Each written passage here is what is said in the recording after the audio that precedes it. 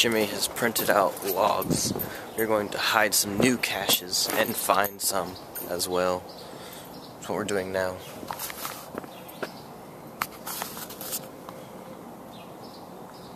The car in front of us, there's someone dancing inside. I don't know if you can see it, but...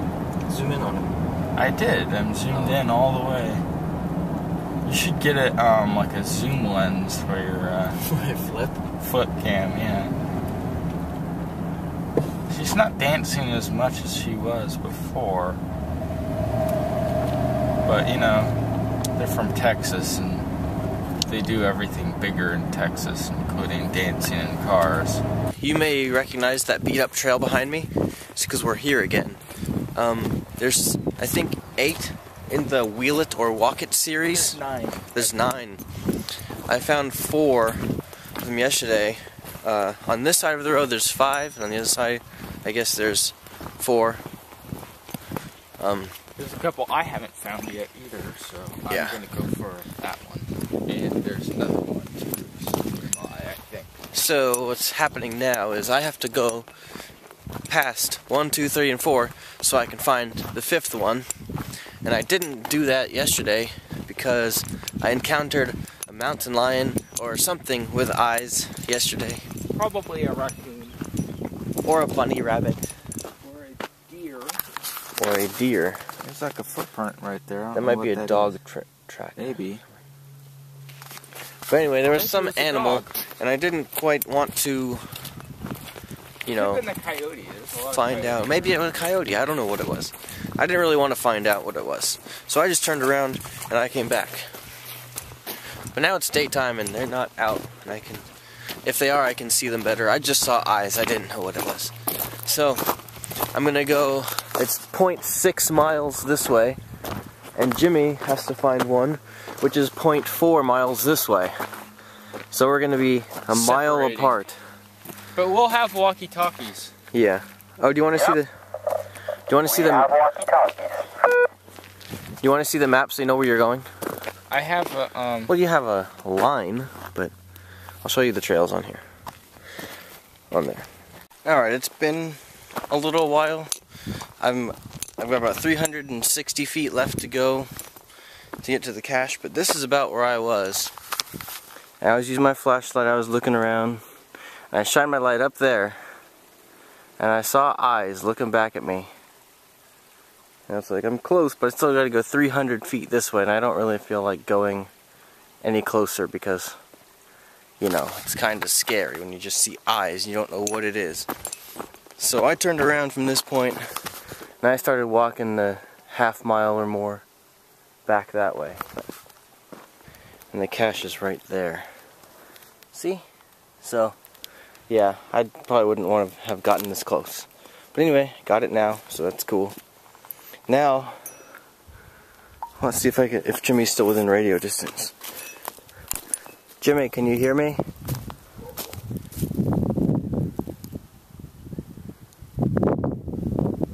Maybe not. Oh well. No, I'll be there ready. Walking through the creek. Oh, this very short creek.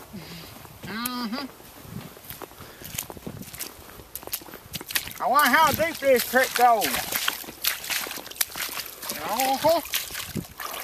Pretty deep creek.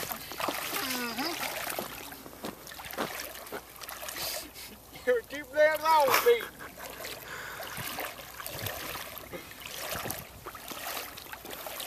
Even my showers get wet.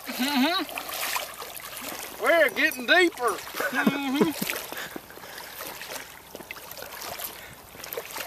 Y'all don't know what this creek be like, y'all.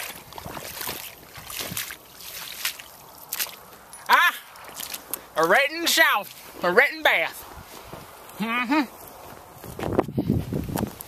That's what you call a written bath. Okay, I'm recording because we're making up a song with what's available. There's a maraca in the cache and there's some sticks.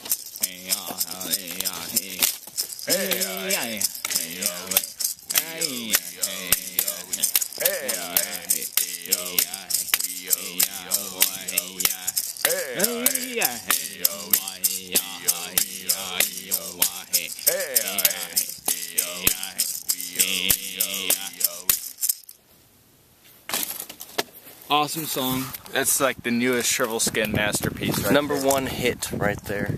What should we call it? Wheel It or Walk It #6. We could call it. Oh no, this is #7. Yeah, and we could call it like Wee-o-wee. Wee-o-wee. W-I-O-W-I.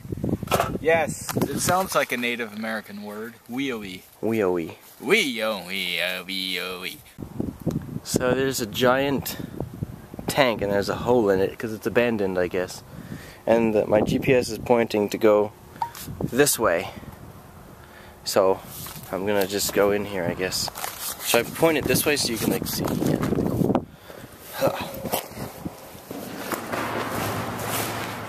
It's hard to get in there.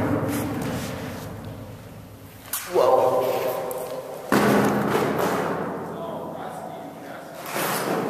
Rusty and dusty. That sounds so weird. Rusty? Is it in here? Yeah, it's supposed to be. No. That's it. Yeah. Cool.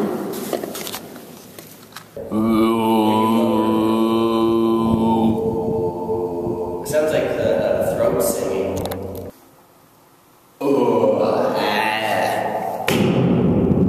Okay, I'm done. So we were walking on the trails, and we were done. We were heading back to the truck, and I realized that there's a little trail that kind of goes into a residential area. So we took it, and there was a fence in the way, and when we opened the fence, we were in some guy's front yard. So we just kind of walked to the street, and now we're just going this way, because this way will be faster to get home. Or not home, but faster to get to the truck. And it's about 5 now, right? About 5? 4:54. 4:54. Like I said, almost 5. We started at 3, so basically we've been walking pretty much non-stop for about 2 hours. The only times we stopped was when we stopped to find a cache. And usually it was only a few minutes. Except for that one in the tank where we recorded for a while. But anyway, we're almost back to the truck, and then we'll do something else. What do you want to say? Might hide a cache. Might eat something. Definitely, who knows? Definitely eat something. Yeah, it's unpredictable. Like, you don't know where Mike's video is gonna go. You never know. Anything. Could be anything. And it could be like, the next scene could be like, we're in the middle of this natural disaster. It could be like tornadoes, and it could be really exciting. Or it might not be. We ordered a pizza at Round Table. And they said it'd be 25 minutes, so we're like, there's caches close by, let's get them. This one's called Welcome. Like, welcome to Reading. I think actually that's what it says. Yes. Reading. You wanna take it anyway? Yeah, let's take it anyway. Here you go. This was in it. This is a collectible item. Cool. What is that? Oh wait, it is a trackable. This one is? Yeah. Oh, it's a fake one. Yeah. But it's still trackable. That's cool. I just noticed the number. I didn't recognize it at first. I thought it was someone's, what's it called? Someone's Signature item? Yeah. Cool. Alright. Garabita.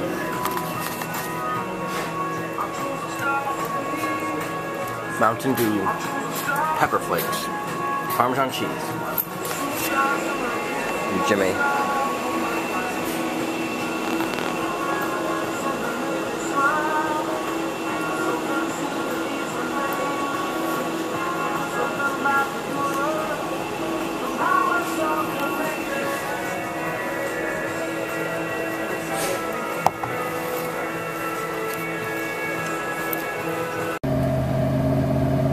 Yeah, we wanted to get a geocache that is really close by, but we can't because There's a cop right there, and we don't want them. Actually, like right there too. 200. Yeah, right there. 190 feet. Right now. Yeah. We don't want them being all suspicious. New cache. Just published. Yeah, we were looking for a place to hide a cache ourselves. And you were just saying, you know, we should probably wait till it gets a little bit lighter. Yeah, lighter. We might do it tomorrow or something. One just published, so we're going for this one instead. It's like, okay, let's leave. Let's just go for this one. Yes. Hopefully we get the first find, but I wouldn't be surprised if there's someone already there once we get there. So we just drove here and started walking up the hill. We didn't see any cars at the base, so we're assuming we're first to find. I haven't checked yet. There it is. The title of the cache is Got Milk. It's like a wooden milk crate. That's weird. That's really cool. Like a creative hide ant on it. There's supposed to be a TB in there, so if we see the TB, $5? Whoa. That's a good prize. And there's, oh, a TB. Awesome. Log. Yeah. It's a blank log. Uh-huh. That's the interpretation. Oh. Another cache just published. And we're about a mile away. Wait, yeah, we're about a mile away. And yeah, it just published right after we found the other one. We found one in between. Yeah, we found another like, okay, cache. let's go home. Yeah, we're like another one published. Yeah.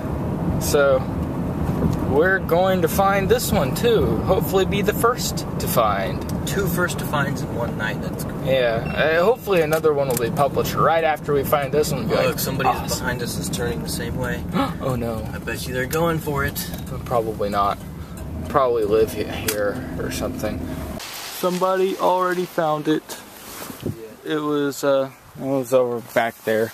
But we got to meet another cacher. Oh, you're making a video. I didn't know that. I thought you were like, we should say this. Yeah. Somebody already found it. What was his name? Live to Ride. Oh yeah. His lights just went around the corner. Live, like L-I-V-E. Yeah, 2. Live to Ride. Live to Ride. Yeah. Well, at least we got to meet someone, you know. And he already found the milk carton one too. Yeah, he found it after us. Yeah, right afterwards. Like, that's pretty. People are fast to get the first to finds. I know. I told you. Enter 5-digit zipress. Enter when done. Doesn't make any sense. It's late. Well, not too late. It's like 8:20. We're still caching. If I find this one, it will be number 697. No. Something like that. It's close. I'm almost at my 700. So, okay. Still going. Found 2 more. So now, I believe I'm up to 699 finds.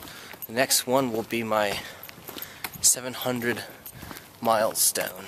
Mike is getting his 700th find. It's called What Can Brown Do For You? And since Mike works for UPS, he will just grab that as his 700th find. I don't think it would be in here. Because if it wasn't in there, that'd be really hard to grab onto. Let's see. It's probably underneath it. Maybe not.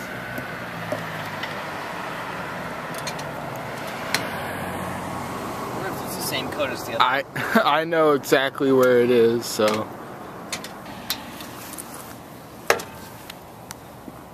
What? Yep, that's where it is. What? It's hard to get it out. I don't even see it. You'll see what I mean? Look, shine your flashlight, you'll see it in the video. There it is. I just like kind of gave away where it was. Cool, that was an interesting hide. 700. Ugh. 1131. still caching. I'm trying to get to my 600. Mike already got to his 700 a long time ago, so he was like, let's go get your 600 so we can get our milestones on the same day. And so that's what we're doing. Last cache of the day is called Laszlo Brio at the airport. This will be Jimmy's 600th find. So we're gonna go find it now. We're at the end of a runway. It's pretty awesome. That's it. Laszlo Brio at the airport. It's a pen with a log in it. Yeah, it was hidden right there. Under a rock. And I just lifted the rock and saw a pen right there. Like, what the heck? There's a millipede too. Oh, Or a centipede. Centipede. That's cool. That's weird how it's just like a pen. Oh, crap. Oh, did you break it? I broke it, I think. Sounded like I It may have been a stick. Oh, yeah. But yeah, you better be careful not to break it.